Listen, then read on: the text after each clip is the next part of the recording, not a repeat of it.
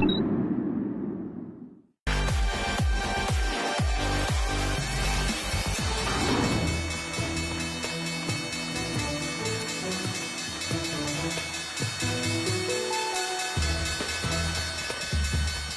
there you have it, the session ending for Thursday. Let's take a look at how the markets closed. All three major indices ending in negative territory. The Dow there losing 0.5%, down about 148 points. The S&P 500 losing more than 1%, they're down 40 points. And the tech-heavy Nasdaq taking the biggest beating, they're down 1.7%, they're losing 181 points.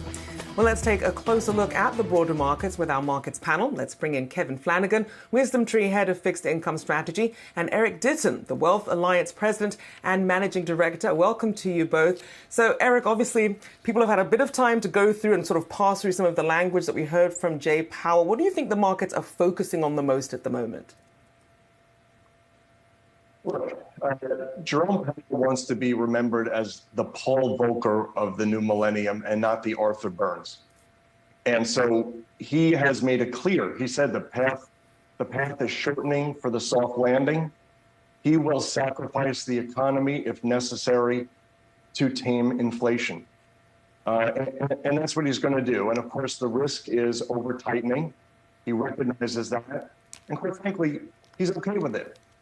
So if you look at the market and you break it down, it's the top three markets, right? I mean, just broadly speaking, the Dow's down 10% year to date, and the S&P's down around 20, and the Nasdaq's down around 30.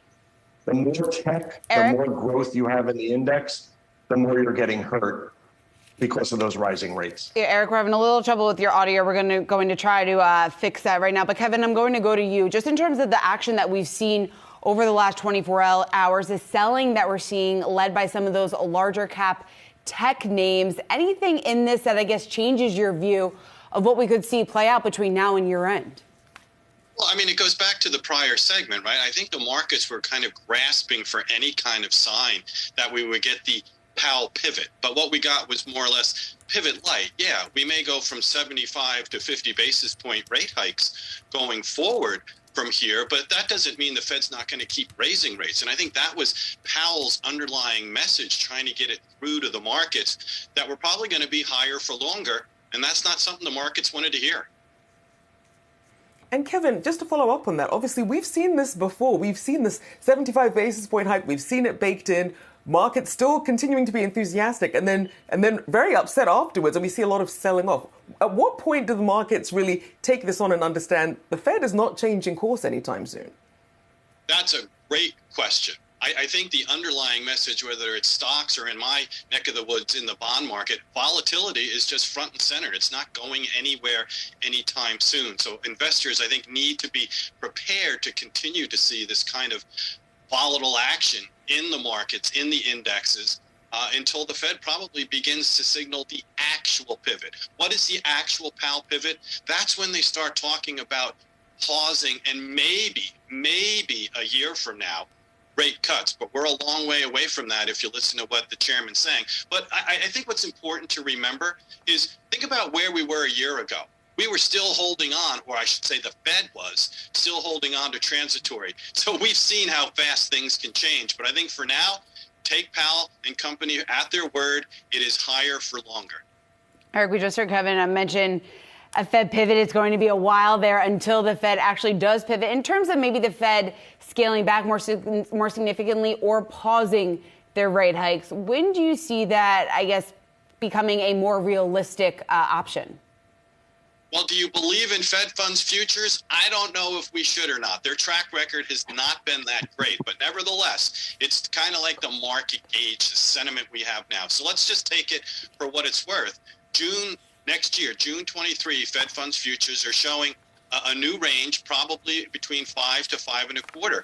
That's at least 100 basis points higher than where we are now. And I think back to that prior segment, before, what Powell was saying with respect to the September dots probably have to be lifted based upon incoming data. So I wouldn't be surprised in December if instead of 4.6%, the terminal rate from the Fed is around 5. So we have at least, if you figure they go 50 December, 25, you have at least 3 more rate hikes coming down the pike.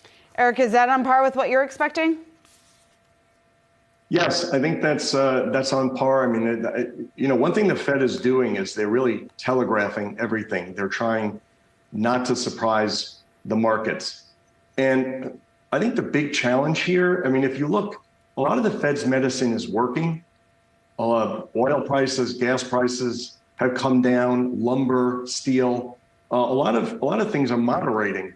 The issue really is the tight labor market. There's 2 job openings for every 1 employee.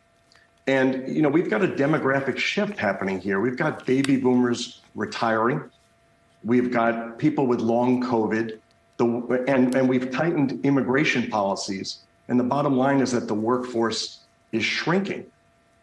And I think that's going to be the big challenge is figuring out this tight labor market. And Eric, on top of that, in your notes, you talk about the combination of the sell-off in stocks, bonds, and crypto, making this one of the worst years for wealth destruction ever. Give us some context here. Yeah, I mean, if you just looking at the first 6 months, the market had the worst 6 months opening since 1970, and we actually had the worst first 6 months in the bond market in history. And the Wall Street Journal professed just recently that the 60-40 allocation has had its worst year annualized in 100 years.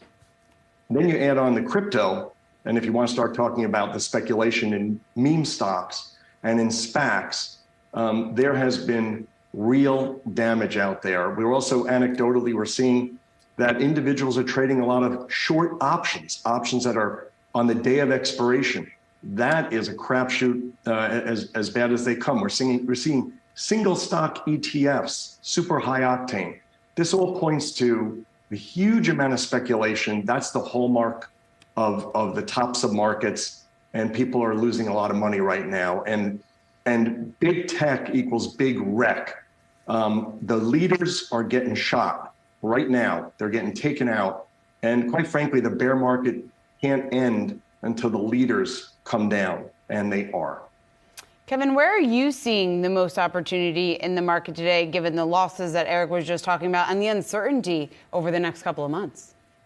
Well, great question. So back, like I said, to my neck of the woods in the bond market, I think what's interesting is that perhaps the worst record of performance that we've seen in the bond market this year, is it setting the stage for a rebound or a good year in 2023 or 2024? That may be where we're going, and I think that's an important aspect to this. If you look at Treasury yields across the curve, you keep seeing highest since 2007. Think about that. That's a generation. That's 15 years ago. There's a lot of investors and advisors that have never really seen interest rates at these levels. So income has come back into fixed income. And I think it's going to be interesting that arguably, as Eric was saying, if the Fed is making this policy mistake, the economy rolls over eventually, and we do begin to see a pause, and then, of course, rate cuts coming down the pike, you are setting the stage for what could be maybe the second half of next year, and as I said, 2024, a good year for the bond market. But still, as of now, what we would say is I'd rather be late than early to the duration party. Kevin Flanagan, Eric Diton, so great to get your perspective on the recent action that we've been seeing play out in the markets and helping us make sense of everything that's going on. Thanks so much for joining us.